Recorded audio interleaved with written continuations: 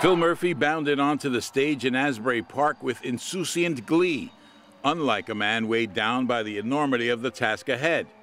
After more than 2 years of running, the governor-elect could be forgiven his moment of levitation. Tonight, we declare the days of division are over.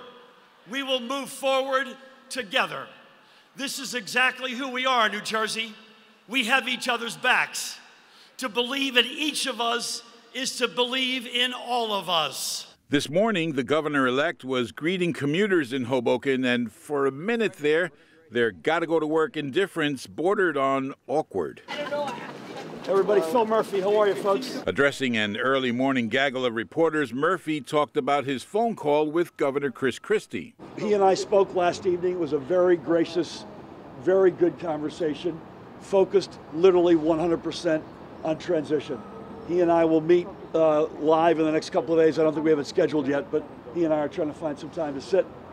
And it was a really good conversation, as was my conversation with the Lieutenant Governor. Murphy appeared with Hoboken Mayor-elect Ravi Bala, a Sikh whose victory came in the face of a late-in-the-campaign anonymous racist flyer.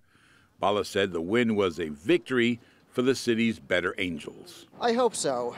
You know, that's not what Hoboken's about. We're a very diverse and welcoming city, and I think hopefully my election shows that. Murphy said he wants to be the governor for all 9 million residents of New Jersey and pointed to Bala's victory as a sign that unity could be the residue of all this contentious campaigning.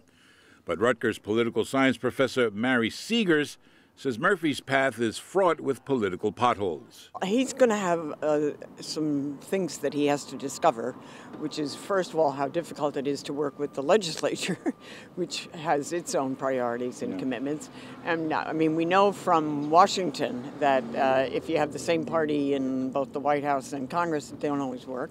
And he's going to have that here. The campaign confirmed today that Hackensack Meridian Health Chief of Staff Jose Lozano will lead the Murphy transition, and sources say that Pete Camarano, the former chief to Senator Dick Cody, will be Murphy's chief of staff, something the governor-elect was not confirming today. We're going to kick it off today. So stay tuned. Murphy spent $16 million of his own cash to get the nomination and another $8 million in public funds for the general election, for which he wins the honor of trying to steer the ship of state from starboard to port. In Hoboken, I'm David Cruz, NJTV News.